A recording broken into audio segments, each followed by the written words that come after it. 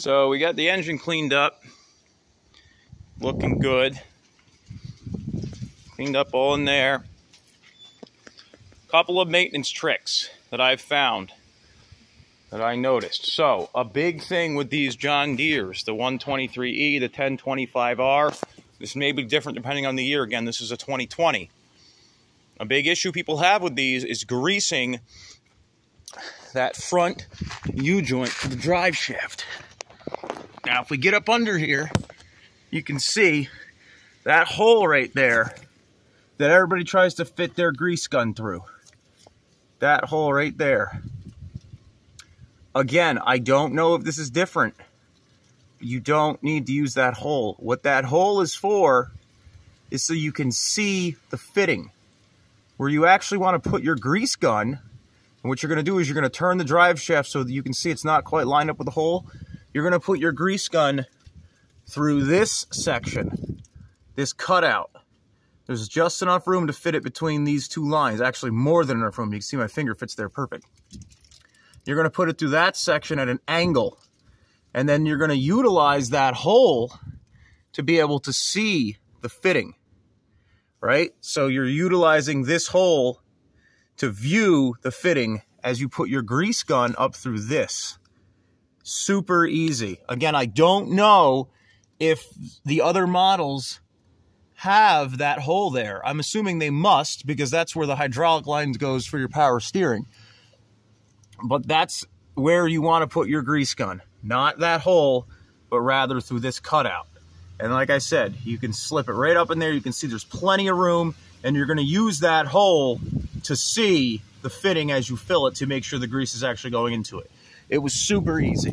The other thing with this, I have the quick attach deck system. The filter. Lower your quick attach deck system all the way down. You got plenty of room to get to your filter then.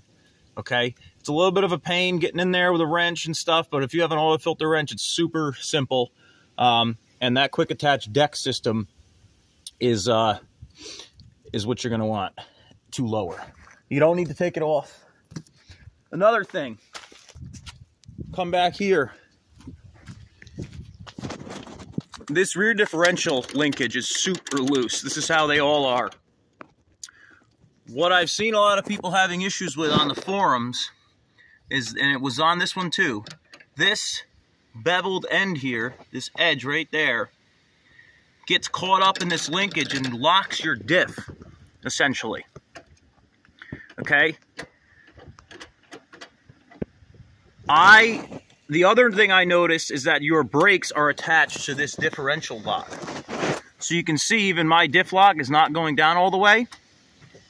Well, the reason why it's not going down all the way, or rather going up all the way into the off position, is because your brake linkage is not adjusted right. So you got to come over here to the brake linkage,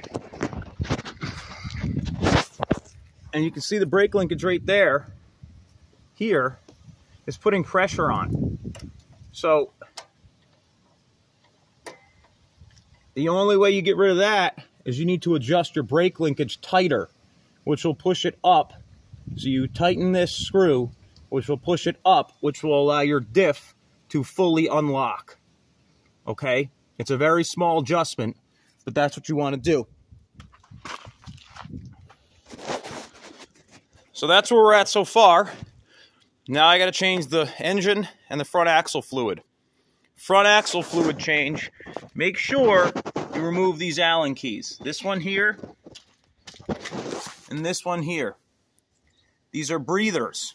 When you take them out, it will allow it to breathe easier, and it will drain all the fluid a lot easier than having to sit there and watch it glug, glug, glug away. Okay? Another thing, WD-40 is your friend. You should be hitting everything with the good old WD. It'll keep all the rust at bay, at least for the most part.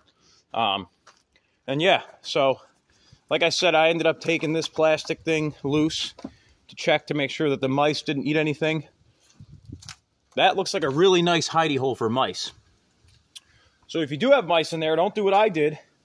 Because I noticed after I did it all, of course, there's a plate right here. You take that screw out, It gives you full access to in there to clean that area out. I'm guessing that's probably why they put that there. So that's going to, for now at least, conclude our maintenance on the 1023E, 1025R platform.